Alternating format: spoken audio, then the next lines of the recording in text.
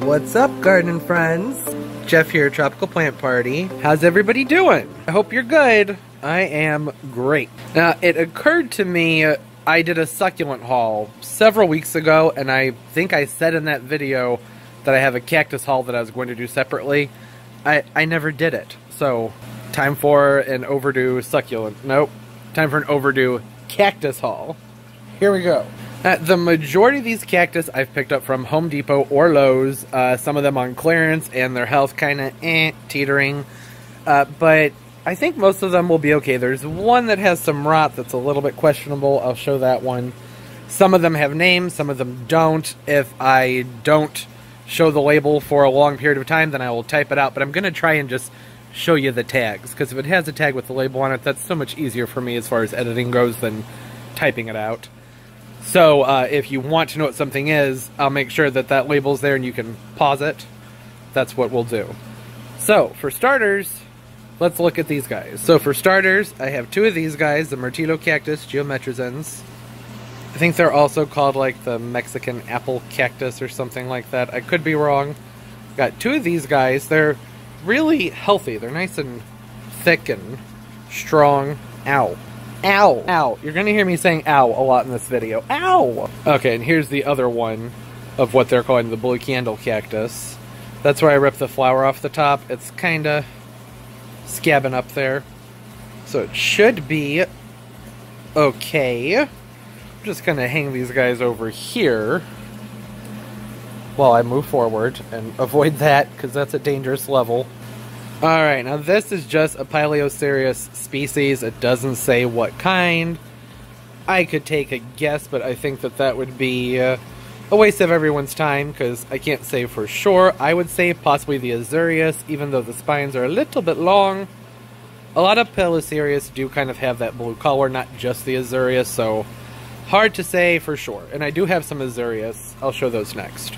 So here we are, Pileocereus Azureus. Also calling this one the blue candle cactus, just like the Myrtillo. Well, here's those. This is the one I was talking about I got in clearance that probably has a little bit of rot inside of this one down there, but I can't say for sure. I'm keeping it very dry and keeping an eye on it. Now, to me, this one looks less like an Azureus than compared to the other one. So these could also be mislabeled. I don't know. That's that guy. You know, the Azureus, the Pileocereus Azureus, those have always been some of my favorite cactus. I think the first cactus I ever had was an Azureus. And you can see this looks much more like a Pileocereus Azureus than this one. But I can't say for sure. Hey, blue torch cactus. Pileocereus glaucescens. Alright. I'm assuming the glaucescens means hairy. White and hairy, more than likely. And yeah, that's what this is. It is white and hairy. Has hairy whiteness in there. In the aerials. Pretty cool. I like it. Obviously, I bought it.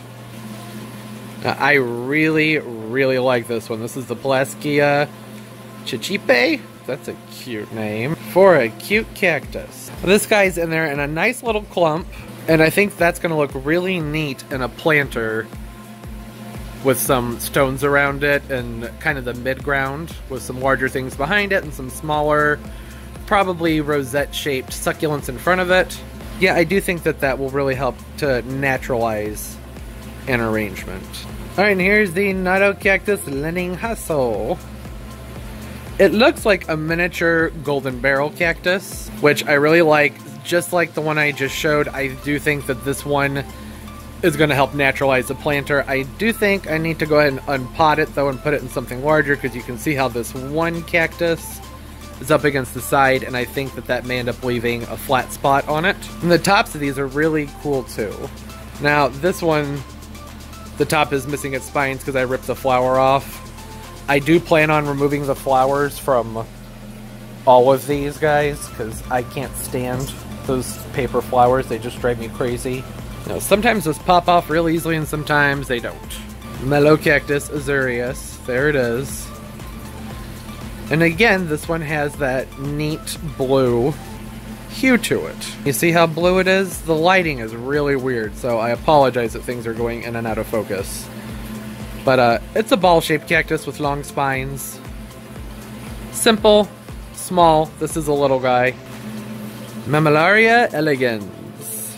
This is a busy cactus. I think the camera is not going to enjoy the shape of this one. So many details with the mammillarias. The areoles, which is where the spines come out in little bumps and grooves. So they're raised a little bit differently, but I think that allows them to be closer together. And you can see that they have sort of a diagonal pattern, which I think looks awesome. I mean, look at when I spin it. Look at that. Focus, spin. Is it making you dizzy? Makes me a little bit dizzy. And this is one of my all-time favorite cactus, the Echinocereus rigidissimum rubrispinus. You can see why it has that name, rubrispinus, red spined. You have to kind of hold it at an angle to be able to see those on camera, but it's a really pretty rainbow-like cactus. Adds some color. These guys, they grow up, as you can see from the name. Cereus is in there, meaning that they're going to be taller and more column-shaped. This one's going to be, I think, a clumped, short-growing columnar cactus, though. Very pretty. Alright, now let's move on to the big guys. This is a Trichocereus grandiflorus. Trichocereus grandiflorus. Really big.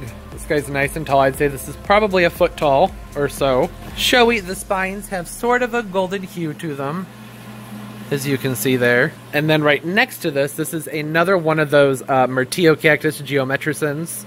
But these two over here are cuttings, and they're currently drying out. I'm waiting for them to callus. So I can get them potted up. The Myrteo-cactus, or blue apple cactus, as it's being called, these guys need a longer time to dry out. They're just more prone to rot. So I'm giving this a little bit longer, just to be safe. You can see that is a nice big cutting. That's a big guy. It's a little arm. And hey guys, how you do? Alright, that's enough of that.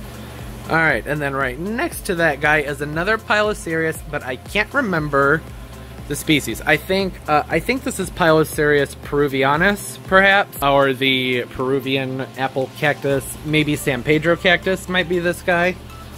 Not entirely certain, but it's also quite large. I would say that that's probably a good 24-inch tall cutting. I'm going to be getting these potted up next week. It's been a while. The Pilocereus, the one that I think is a Peruvianus, I believe that one already has some little roots starting to pop out and it's calloused over. So it's ready to get potted up. The Myrteo, I don't wait for them to grow roots. That's not what's going on here, but it just lets me know that this guy's doing okay and it's probably good to go ahead and get that rooted while it has some roots starting already. So I'm going to get going on that next week. Oh, and I almost forgot I picked up this little 6-pack here of very, very sad looking. I think these are called like Fairy Castle cactus, something like that. I can't remember. But they're neat. I use them in one of my other planters right here. They grow really well. Don't need as much sun. So I got those. Need to use those. Oh, and this is not a cactus, but I did pick this one up on clearance also.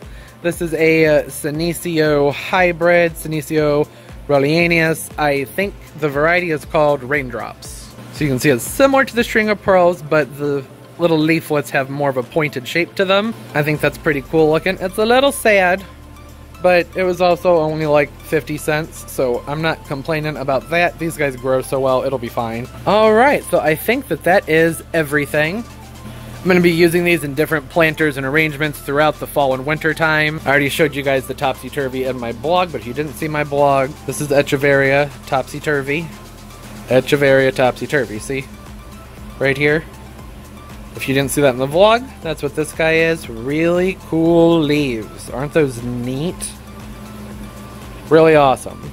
And then this is kind of my cactus and succulent spot for the time being. It just kind of what it is and has to do for right now. I'm getting things rearranged and whatnot in my grow space.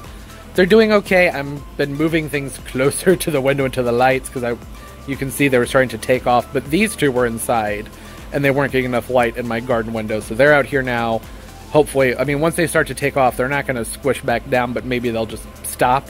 That'd be ideal. If not, then, you know, chop their heads off and repot them, reroot them. It'll be fine. No big deal at all. But that's it for now. Hope everybody's doing well. Don't forget to like, subscribe, comment, and share. All that fun stuff.